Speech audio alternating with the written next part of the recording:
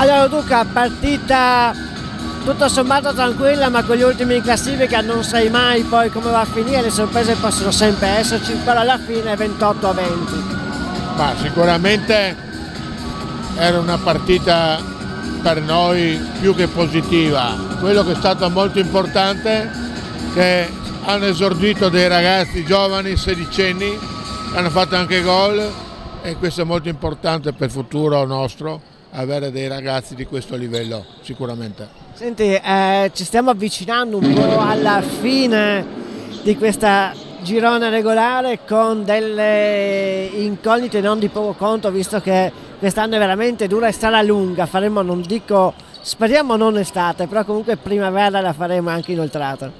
Sicuramente tornare dopo tanti anni al girone unico a 14 squadre su 3 gironi è evidente che sarà una serie di, se riusciamo a rimanere nelle prime 4, una serie di playoff infiniti per arrivare poi a fare il girone unico, che è la nostra aspirazione.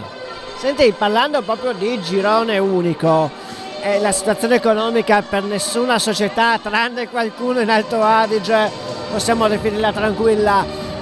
Si è parlato in Lega della possibilità comunque di a questo punto trovare degli aiuti anche, perché veramente i costi il prossimo anno saranno esorbitanti per chi parteciperà al girone di massima serie.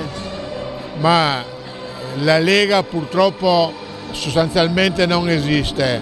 La federazione ha deciso di tornare al girone unico, era da anni che si diceva di tornare al girone unico, adesso però chiaramente per tante società la situazione economica non è facile. Il lavoro da fare è cercare degli sponsor che ti possono sostenere in un momento molto importante.